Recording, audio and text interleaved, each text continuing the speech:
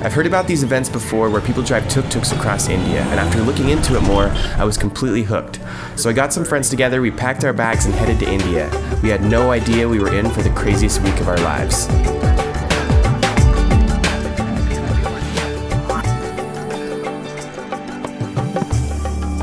The next morning we woke up and attended the orientation of the event we'd signed up for called the Rickshaw Challenge.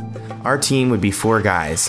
Myself, the filmmaker, Jay, the photographer, Ty, the navigator, and Ryan, the mechanic, who was also my brother-in-law, and it was his first time outside North America. You freaked out? Not yet, but I haven't made it out to the street yet, so we'll see.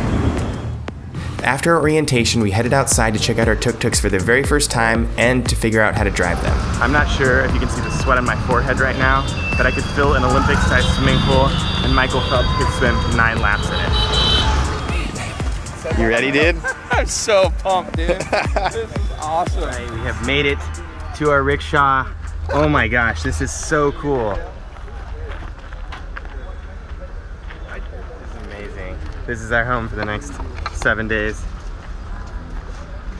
Oh, wow. Dude, it's hard. Dude, this thing's nice in here though. Dude, it's way nice. Look at these. We got like a nice one. I mean, it's not nice, but it's cool. Ty, you ready for this? No, but I figured why not? Get into it. I can't express to you how epic this is. It's so ridiculous. It's like there's like 21 teams participating. All of these guys. Got it. So put your foot on that brake. Okay. Now pull. Or no, just pull the handle. Oh, I think you broke it. Hop in, Ryan. Guys, stall? Yeah. About 4 minutes into things, and Jay and Ty's rickshaw is already broken. Way to go, guys. Jay and Ty. I should not be allowed to do this. Driving a rickshaw, dude. A bit twitchy.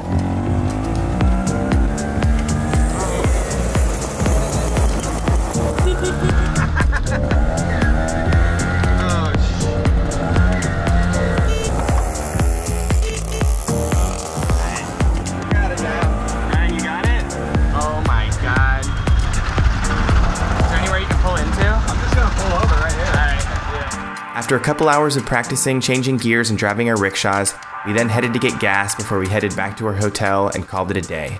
We had no idea what was in store for us this week.